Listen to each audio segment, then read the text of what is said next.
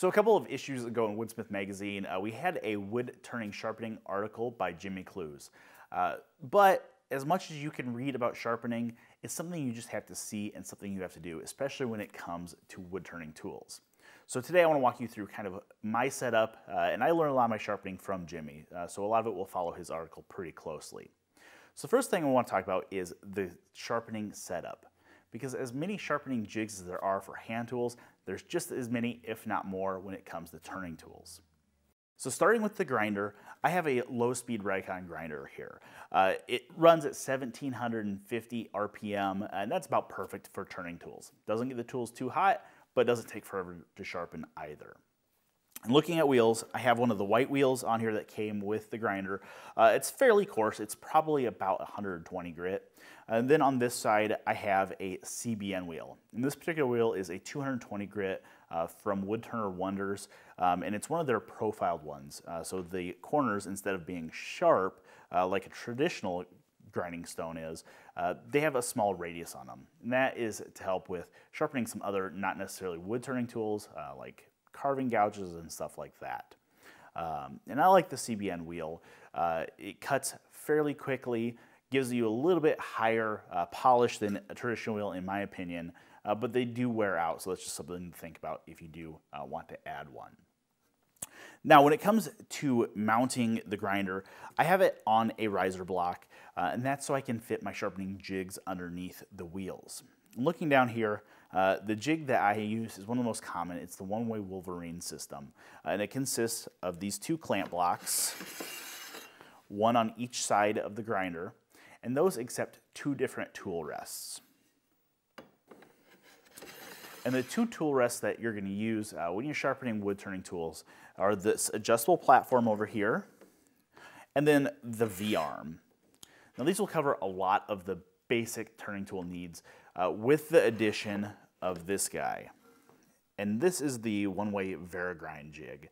And this is used in tandem with this V-arm to help sharpen the wings on some bowl gouges and spindle gouges. But we'll talk about that in a minute.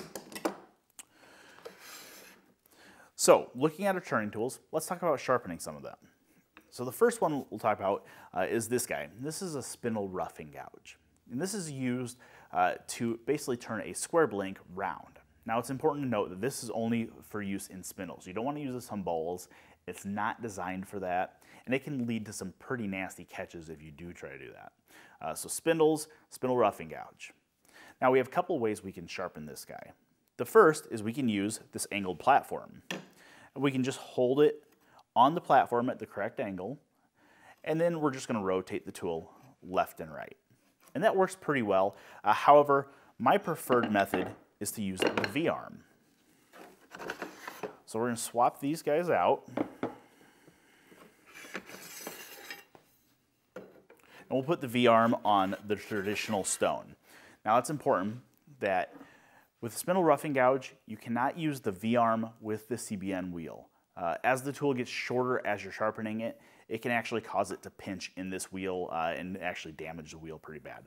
So almost every CBN wheel manufacturer will tell you, do not use a spindle roughing gouge with the V-arm on this. If you're going to use the CBN wheel to sharpen your spindle roughing gouge, you will have to do so with the angled platform, and you just lock that in place, and again, hold the tool flat and roll it.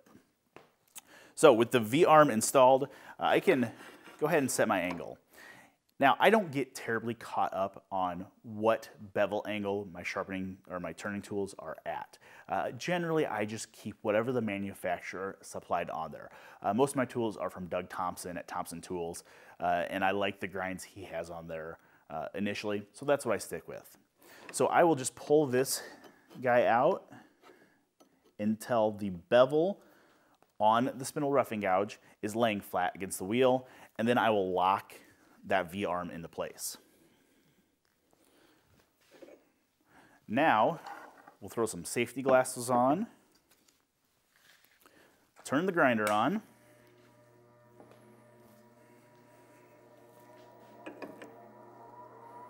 let it get up to speed, and we'll put the tool butt in the V-arm, lower the tool down, and then we'll just roll it left and right.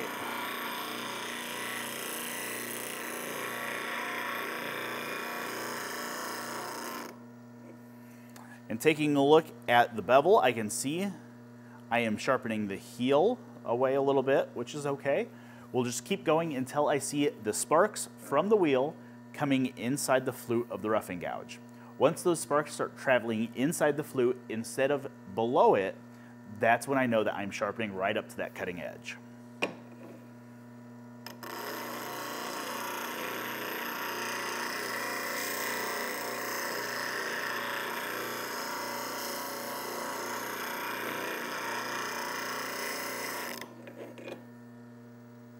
Just a little bit more.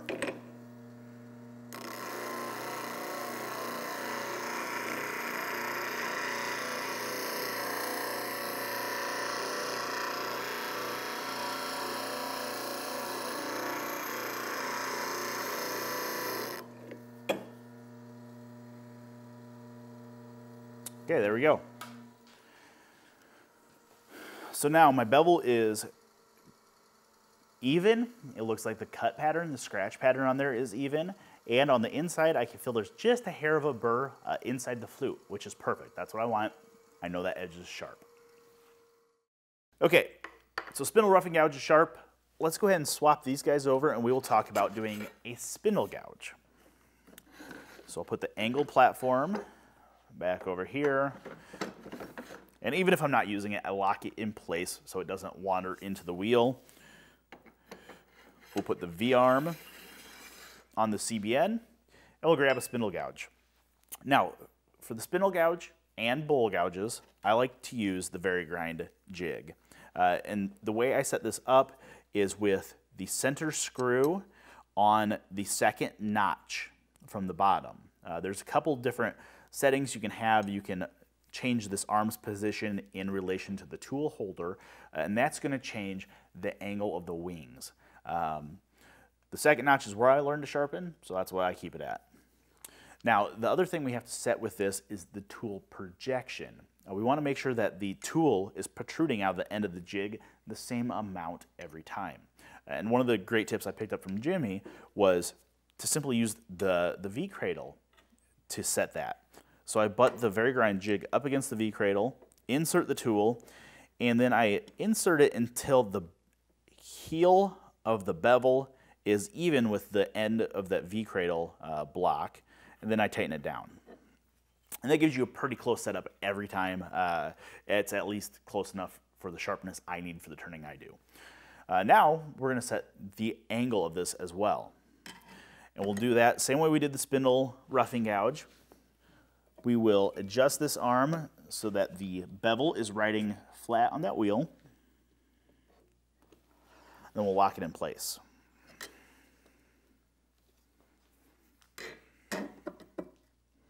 Okay, now with this locked in, we can turn it on. And when I sharpen this, I'm going to make a rolling motion from right to left or left to right, whichever direction you prefer. And I'm not only going to sharpen the tip, but I'm also going to sharpen the wings a little bit.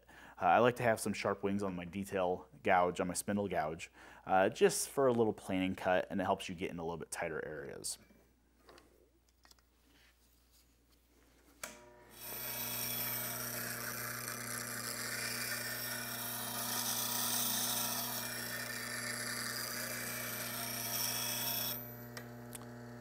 Feel the edge, and I can feel that there's a burr in there, so I know that's sharp.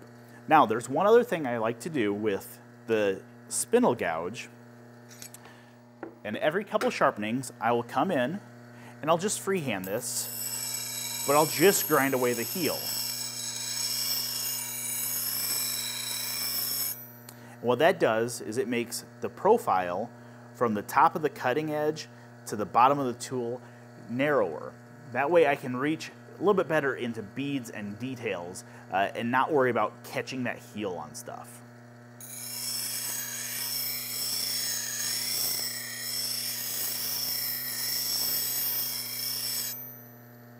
There we go, it looks pretty good. So while we have the V-arm set up, let's talk about a bowl gouge. The difference between the bowl gouge and the spindle gouge is that the bowl gouge has a much, much deeper flute. The spindle gouge is going to be a little bit shallower, And I have bowl gouges here in a couple different sizes, but they're all sharpened the same. So we'll do the same thing we did with the spindle gouge. And then we will set the angle again. And the bowl gouge angle will be a little bit of a more obtuse angle than the spindle gouge is. With a bowl gouge, we want a little bit more edge retention instead of sharpness, if that makes sense. It's going to last a little bit longer when we're doing bowls. So I've reset that, and now we'll do the same thing.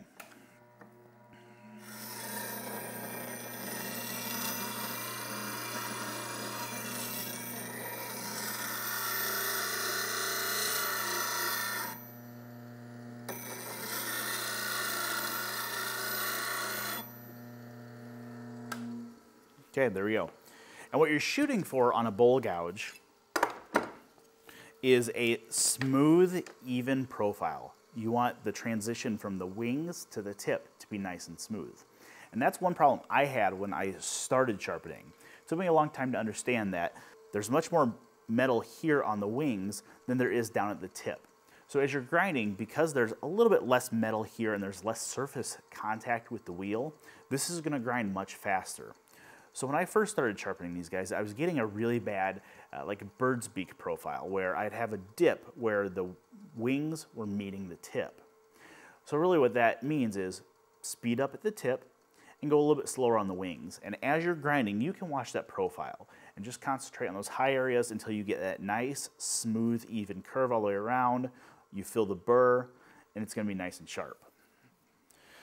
So another one of my frequently used tools in almost everything I turn is a parting tool. And this one is deceptively simple to sharpen. We just have two bevels that meet to a point, and the point just needs to be sharp. So again, we can either use the platform or the V-arm. Let's start with the V-arm. So same thing here, we're going to set the angle.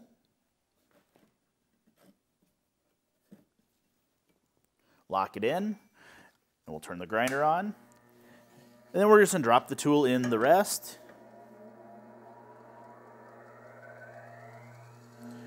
And touch it on one side. Flip it over. Touch it on the other. And we're looking for those scratch marks to reach all the way to the tip.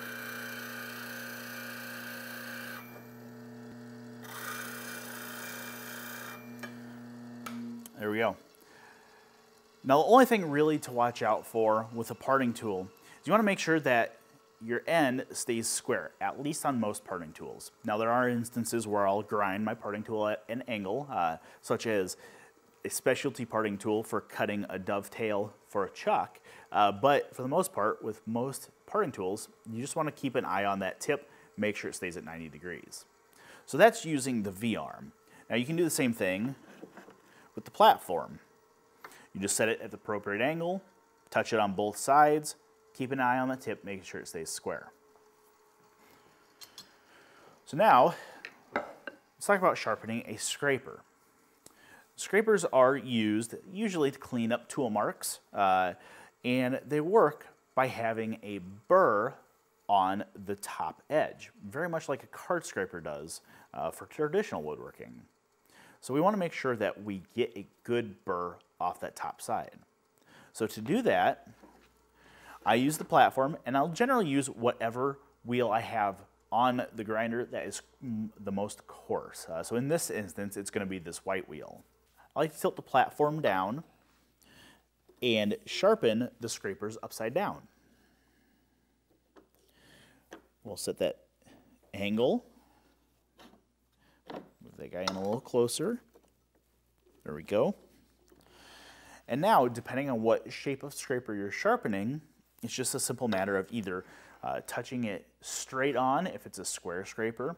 This one's a little bowl nose bowl scraper. It has a little radius on it, so I'm going to rock the tool left and right, making sure I keep pressure down onto the platform because I want to make sure that that angle stays the same.